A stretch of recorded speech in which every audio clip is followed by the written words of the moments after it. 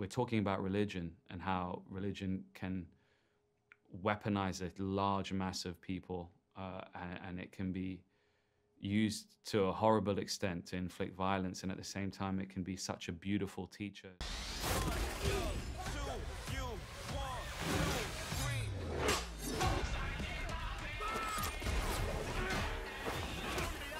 I know you worked on this up until the last minute, down to the wire, but what led you to say, okay, it's done, I'm letting it go, and releasing it to the public? It's really hard. You know, my dad, who's a man of very few words, there's an Indian quote that he told me by this philosopher called Tagore. I'm going to mess it up right now, but it's something about, I've spent many days stringing and unstringing my instrument, and the song I came to sing remains unsung. Something like that. Okay. And I was like, God, Dad, I get you, man. Like, I gotta sing this song. I gotta let it go. And it's the biggest leap of faith when you finally are just like, you know what, it's not perfect, but it's me. It represents me in this moment in time in history, warts and all. And here you go. And yeah, it was truly humbling, that response at South by, so it was pretty magical. Yeah, I know, I saw the video where, you know, you're almost moved to tears just seeing everybody's reaction. I did cry. It was, I couldn't help it, man. I felt, you feel so raw up there, and the response was just magical. Yeah. I mean, you're essentially your child that you've been raising for these past few years. And what was that, if you don't mind sharing, what was that post-production process like? Like, how long did that take you to finally reach that point, you know, where you said, okay, I'm done? I mean, it was hard because, you know, we shot the film during the pandemic. There was a lot of issues, you know, even just like getting the editor in with border closures and stuff. So there was a lot of like stops and starts to the process. And so we never really got a good run at anything. And then, you know, the studio that first acquired it, you know, they didn't really know what they'd bargained for, you know, when they saw a few clips of the film. You know, the actual film itself is like, it's a lot denser, and it's a lot, I mean, it's saying a lot, let's just say that. It's not your usual, you know, action scene on page one and then you continue fighting nonstop. It's trying to do a bit more. And unfortunately, you know, we got dropped by the studio, and that was tough. So it was just sitting there gathering dust. I went off and did some short films with Wes Anderson and all this other stuff, and I was kind of like ready to let it go, which was tough. And then out of nowhere, Jordan Peele swoops in. We get on this Zoom call, and he's like, I've seen this thing 3 times. Wow. He saw me as a filmmaker. He saw the pain I'd been through, and he's like, you know, I understand what you're doing here. I understand how you're trying to bend the genre and trying to infuse it with culture and infuse it with representation, and that's what we're about. And he's like, I hope you don't mind. I've shared it with Universal, and we're gonna buy it. And I literally, like, I fell off my seat, and then we kind of had this like really accelerated process of editing, and I got to finish the film and do it correctly, and that was really amazing. But you're living the life, bro. But we're rolling with the kings now, huh? They don't even see us.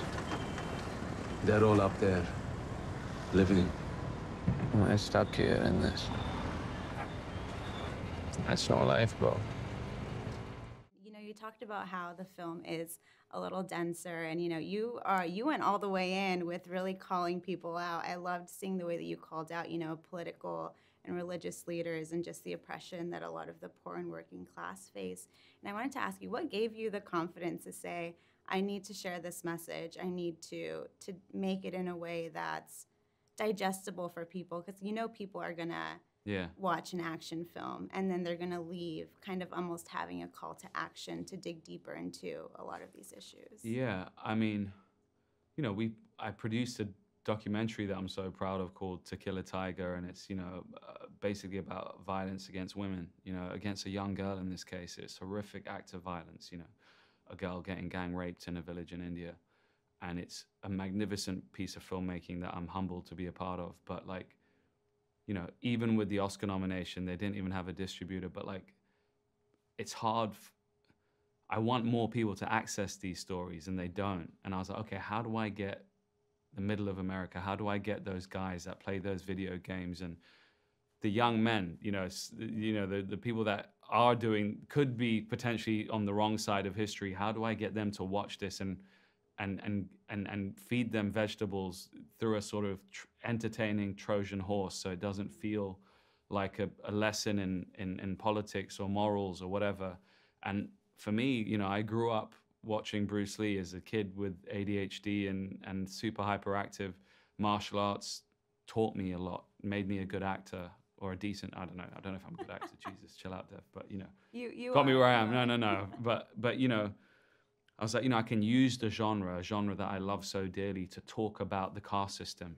It's baked in. You know, you work your way up until you find a bigger and bigger boss. So this guy can infiltrate this club, you know, be with the underdogs at the bottom, then, you know, enter the land of kings amongst men and then gods, and talk about religion and faith and politics and identity and trauma. But, you know, it came from a place of rage too, you know, against what was happening in India, and happens everywhere really. And that was infused when I was writing it, you know. And were you ever worried about just what that backlash could be, given that it is so unapologetic in the way that it's delivered?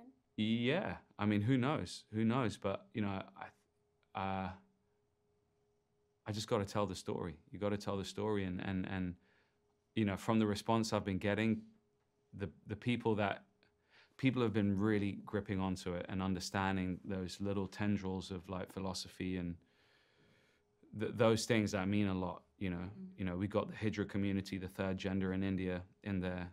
You know, we're talking about religion and how religion can weaponize a large mass of people, and it can be used to a horrible extent to inflict violence, and at the same time, it can be such a beautiful teacher. You know, in particular to a child who's grown up in a forest, uneducated. The iconographies, the stories, the morals of right and wrong and courage. You know, there's this duality to it, and at the same time, religion, you know, has become so stifling and restrictive. And you look at these old temple carvings in India, and like it was so much more free and open and radical in a way. So, yeah, I'm putting out my findings, you know. And can you talk a little bit about, I mean, you did just now, just a bit, but just the balance of, while also criticizing weaponization, monetization of religion, you're also almost introducing these other deities and these other characters that other people outside of South Asian culture might be unaware of. So where did you kind of find that balance, and why was it important for you to include that? I think when I first went in to try and pitch to these financiers, I was like, I think I want to make a revenge film about faith, you know, and all of its facets. And I think the lead in this story is grappling with his faith.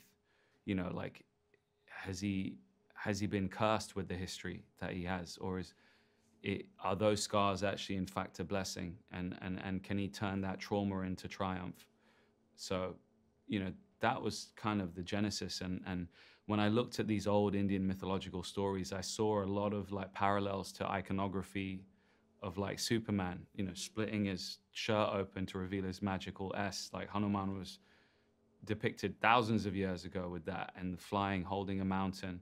And you know, there's these statues in India that are half male, half female, you know, and I just was fascinated by that duality, and like how we could create a law that's quite frankly really cool, but also quite beautiful and overlooked, you know. Anyone who talks outside these walls, anyone who forgets their place, doesn't turn out well for them.